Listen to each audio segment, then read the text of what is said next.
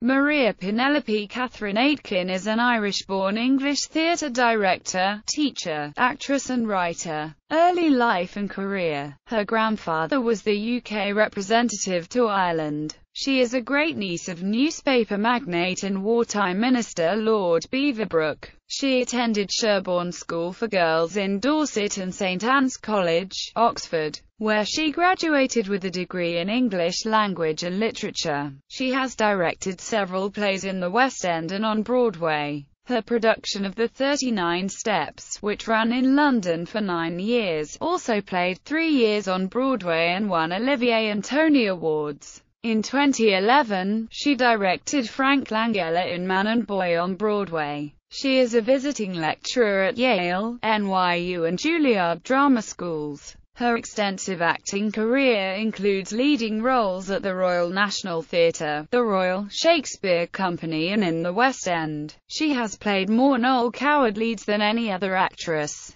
Her film career includes appearances in Dr. Faustus, Mary, Queen of Scots, Half Moon Street, A Fish Called Wanda, The Fool, The Grotesque, Fierce Creatures, Jinnah and Asylum. She is the author of A Girdle Round the Earth, a story of some of the more remarkable women travelers of the last 200 years, and Style, Acting in High Comedy, published in 1996, which contends that high comedies are not bloodless, refined, wordy plays. Their themes are sex, money and social advancement. They contain a splendid contradiction. Wit and elegance are the service of man's basest drives. Personal life. In 1968, she married Richard Durden. They divorced in 1971. In 1972, she married Nigel Davenport, and together they have a son, Jack. They divorced in 1981. Since 1991, she has been married to the novelist Patrick McGrath and they live together in New York and London. She has been a patron of the British Thyroid Foundation since 1992, and was appointed a trustee of the Noel Coward Foundation in 2012.